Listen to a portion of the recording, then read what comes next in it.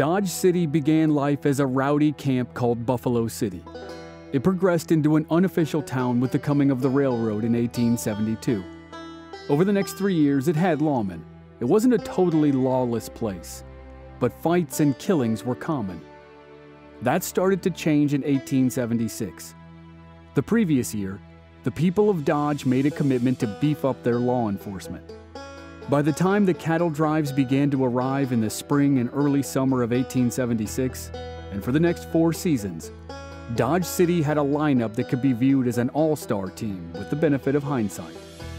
There were the Earp brothers, Wyatt and occasionally Morgan, the Masterson brothers, Ed, Bat, and Jim, and there were Bill Tillman, Charlie Bassett, and Neil Brown at various times. And when they needed more help for a posse, gunfighter and gambler Luke Short joined the team. In the summer of '76, the law truly came to Dodge. It had an instant impact, and it started with Wyatt Earp.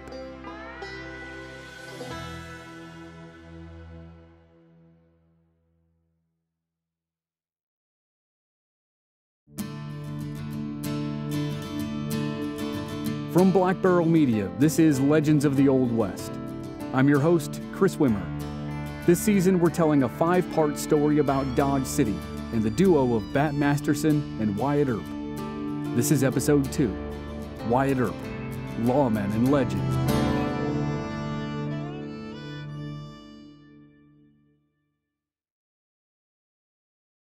As with the Masterson family, the Earp family included a set of brothers.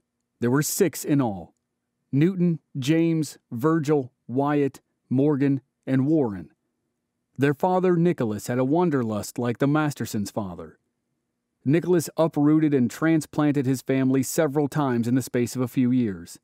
They went from Kentucky to Illinois to Iowa to California and then to Missouri.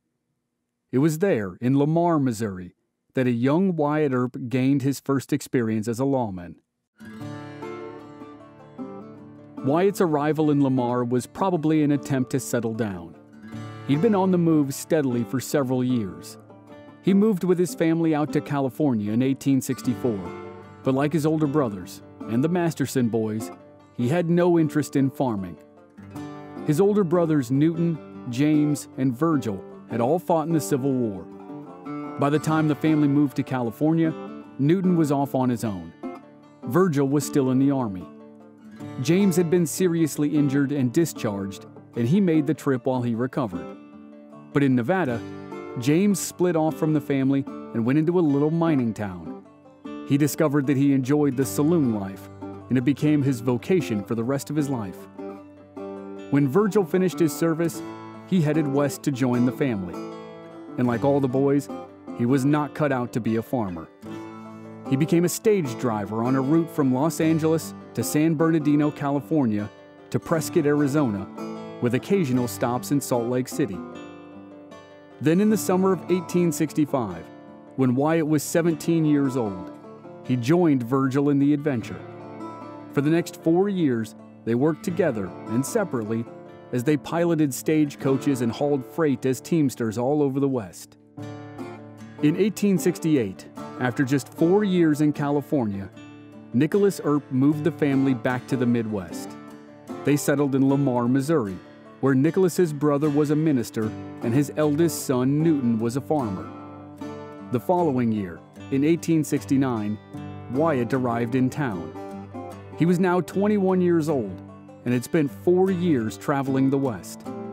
He probably wanted to settle down a little bit, and it looked like he would. He was appointed town constable and quickly fell in love. He got married early in the new year of 1870, and by that time, Virgil had joined the family in Lamar. In the fall, Wyatt was officially elected constable, and his father Nicholas was the justice of the peace, so the Earps were doing well in Lamar. But the good times didn't last long. Shortly after Wyatt's election, his wife and unborn child died. The cause of death is still a mystery, but most believe it was some sort of sickness. That began Wyatt's downward spiral. He and Virgil got into a fight with his wife's brothers. He was taken to court for either stealing or not repaying a debt. and then he was accused of being a horse thief. The crime occurred in Oklahoma, which was called Indian Territory at the time. He was arrested and arraigned in April 1871, but he was never convicted of the crime. In the fall and winter of 1871, Wyatt spent a season hunting buffalo on the western plains of Kansas, and according to tradition, that's where he met Bat Masterson.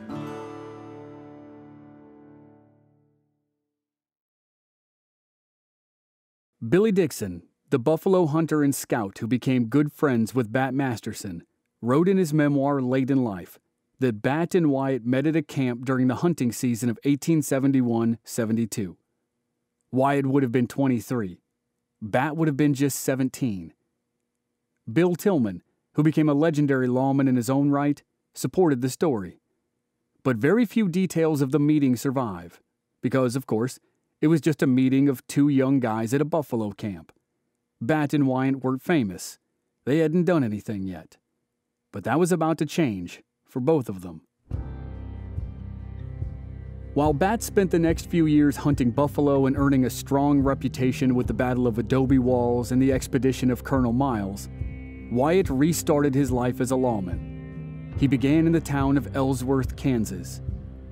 Ellsworth was the next big stop on the Santa Fe Railroad after Abilene. As a city policeman, Wyatt was cool under pressure and absolutely fearless. The classic story that came out of his short time in Ellsworth was that he single-handedly confronted and disarmed noted gunfighters Ben and Bill Thompson, and he stared down a gang of drunken Texas cowboys. Wyatt's next stop was Wichita, which was again the next big stop on the Santa Fe Railroad.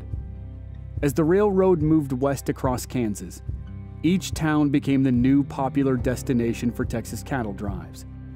And that meant that each new town was full of Texas cowboys who'd spent months on the trail. When they hit town, they wanted to raise 9 kinds of hell.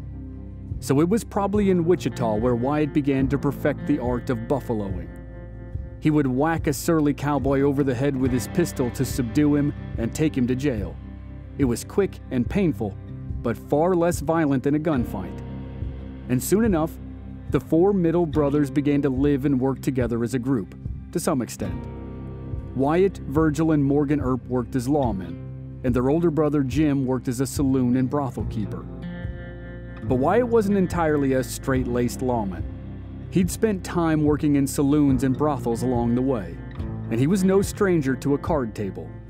Like lots of men, he dabbled in many things, especially in the winter months when the cattle herds were still down in Texas.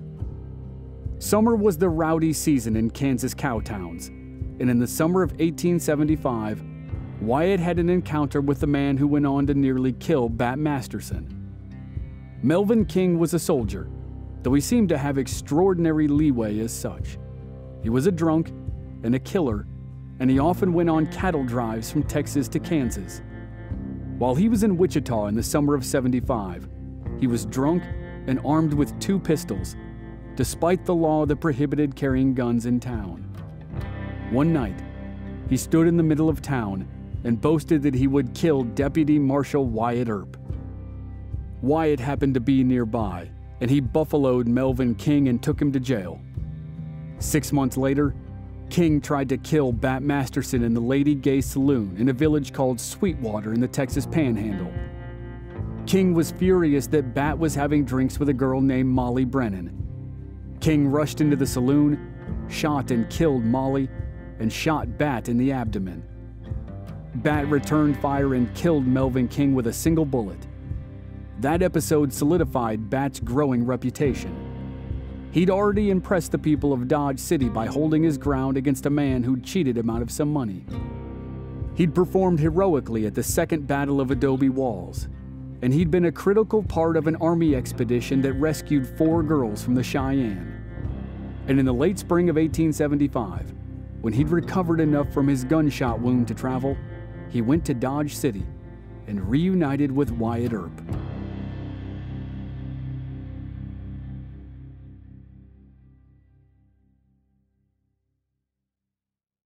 Wyatt's job as a lawman in Wichita ended abruptly in April 1876. The former marshal was running against the current marshal, Wyatt's boss. The former marshal accused the current marshal of intending to stack the police force with Wyatt's brothers, basically giving them jobs that weren't necessary, and the paychecks that came with them. Wyatt found the former marshal on the street and beat the crap out of him. Wyatt was arrested for disturbing the peace, and that was the end of his career in Wichita. But Wichita's loss was Dodge City's gain. The hard, uncompromising temperament that got Wyatt ejected from Wichita was exactly what was needed in Dodge. Also, Wyatt's fearlessness. A month after Wyatt was fired, Dodge City's new chief deputy was literally run out of town by Texas cowboys. It was just the latest in a long line of problems in Dodge. Dodge was originally a crude camp along the Arkansas River called Buffalo City. When the Santa Fe Railroad arrived in 1872, the settlement changed its name to Dodge City, after the nearby Fort Dodge. A formal town was plotted, and refinements began to emerge. But it would still be another 3 years before Dodge was incorporated as an official town. And that step was taken after yet more violence. In 1872, a reported 25 men were killed in Dodge City environs, with dozens more wounded in gunfights. A vigilance committee was established, but members of the committee were implicated in the murder of William Taylor, a local African-American restaurant owner and well-regarded member of the community. Taylor's murder spurred the call to incorporate Dodge City into a proper town, with a proper police force. So in 1876, when Wyatt arrived, Dodge City was very young even by frontier standards. But it was growing quickly from a dirty crossroads for buffalo hunters to a formal town that was fit for women and children and respectable businesses. And that growth was fueled by the giant cattle herds that began to arrive from Texas with the coming of the railroad. Holding pens, counting houses, and banks were needed. Bankers, lawyers, and preachers soon arrived, along with general store proprietors, wives, children, nannies, and the like. The sod structures of the old camp were replaced with wood buildings for offices, schools, churches, dry goods stores, and restaurants. And some of those were quickly replaced with brick buildings. But even with those upgrades, and municipal elections and professional law enforcement on the way, Dodge City remained a house divided against itself.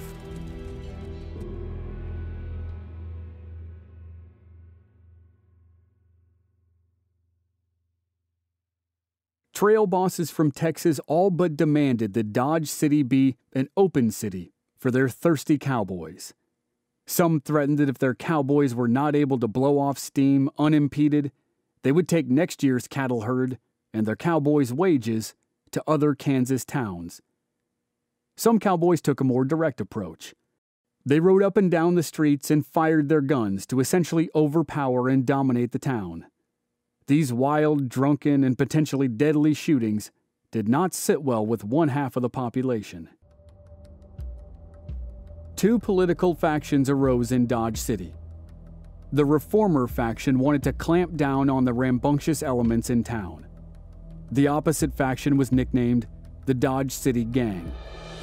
The gang was aligned with the owners of saloons and entertainment establishments, and the cattle merchants. They wanted to be as welcome as possible to the seasonal influx of the cowboys and their money.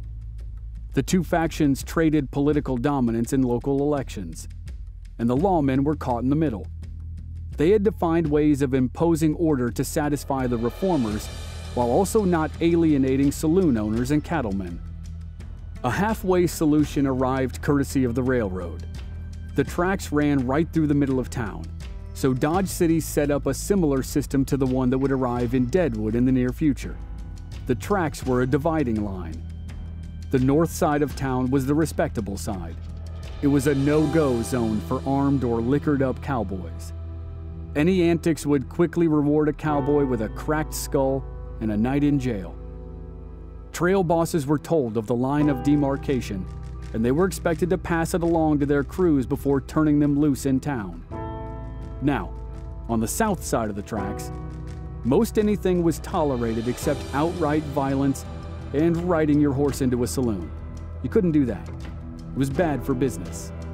It was technically against the law to wear guns in town, but south of the line they were grudgingly tolerated.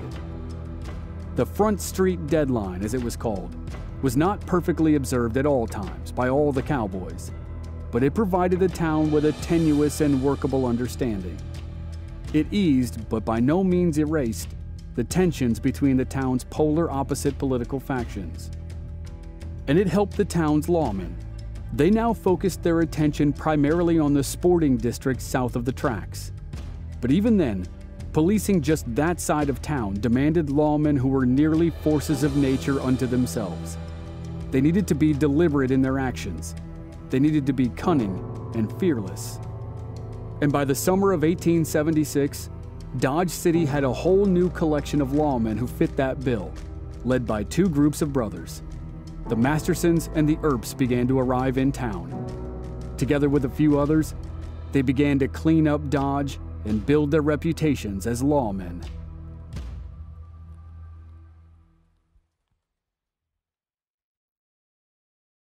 Wyatt Earp didn't arrive in Dodge City to fanfare from the townspeople. Many were not thrilled that he had beaten up a former marshal of Wichita. But the mayor of Dodge offered Wyatt the newly vacant job of deputy marshal, and Wyatt accepted. Around the same time, Bat Masterson's younger brother Jim was also offered a job as a deputy marshal.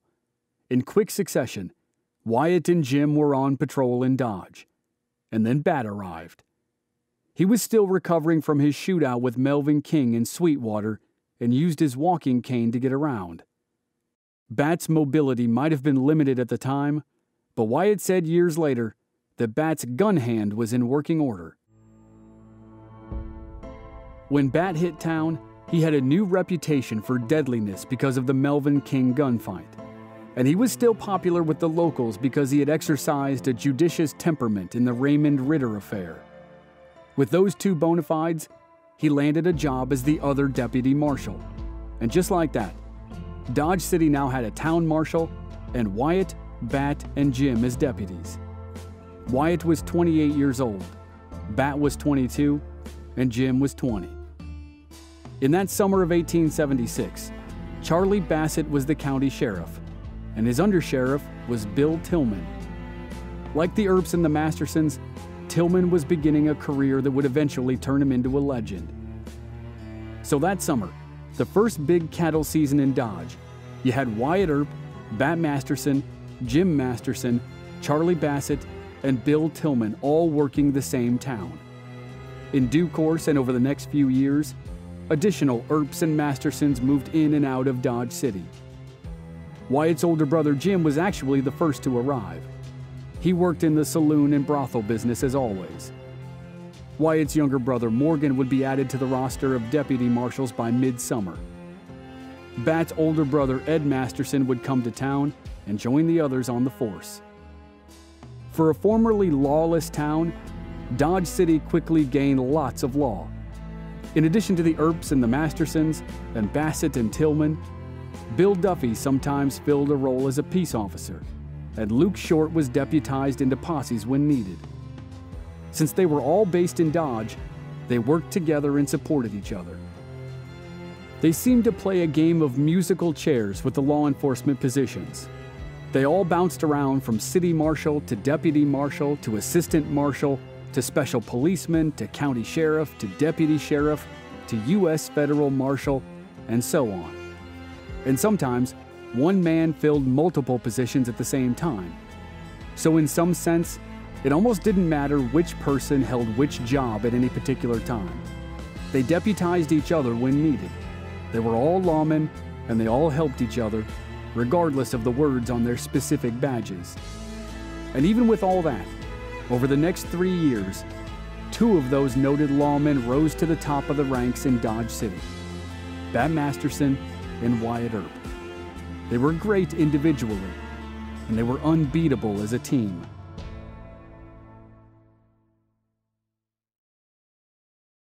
The different styles and temperaments of Bat and Wyatt complemented each other. Wyatt wasn't much of a talker, but he was quicker to use violence, and he was good at it. He was renowned with his fists, and slugged it out with several Texas cowboys. And if he thought his fists wouldn't do the job, he was a master at the art of buffaloing. It was an effective way to end a dispute, but there were those who said he was a little too quick to smash a cowboy over the head with a gun.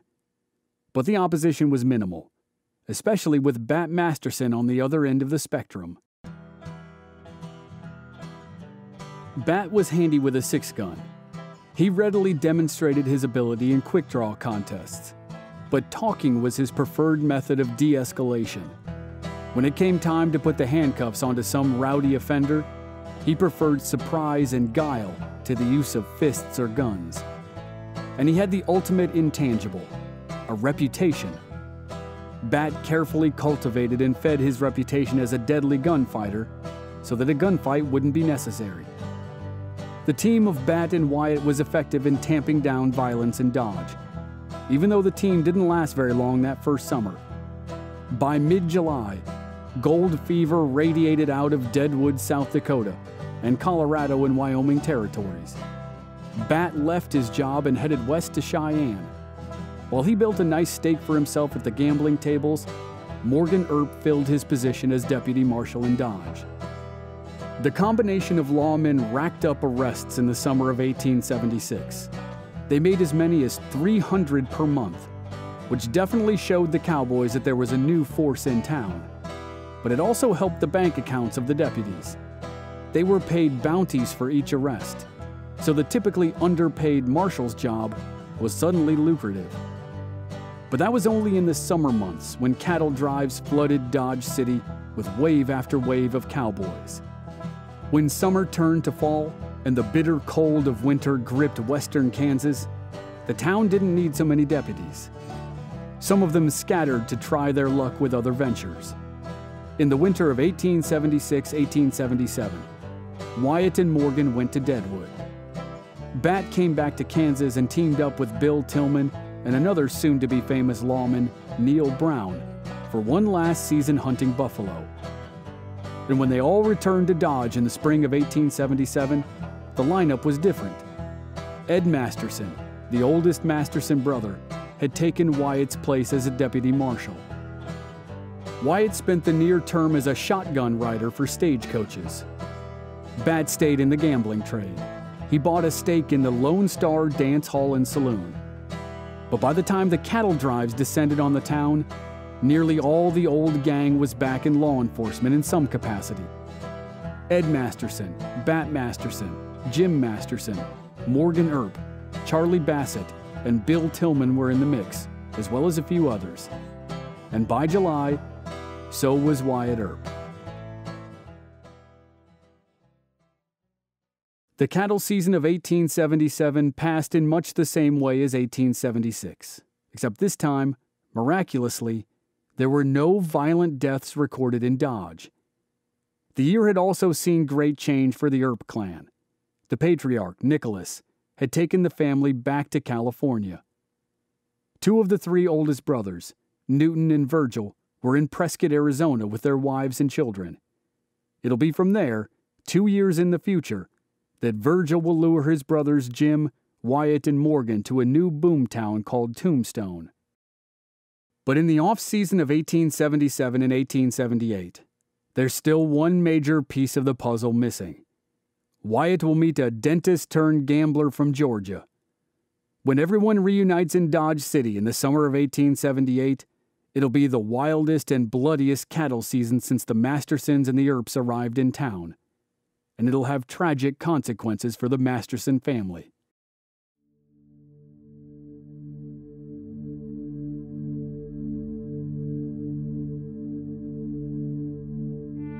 Next time on Legends of the Old West, Wyatt meets Doc Holliday, and then Doc joins the crew in Dodge. The summer of 1878 is violent, and it's the beginning of the end of the time in Dodge City for Bat and Wyatt. But when the remaining Masterson in town is threatened, Bat makes an urgent return. That's next week on Legends of the Old West.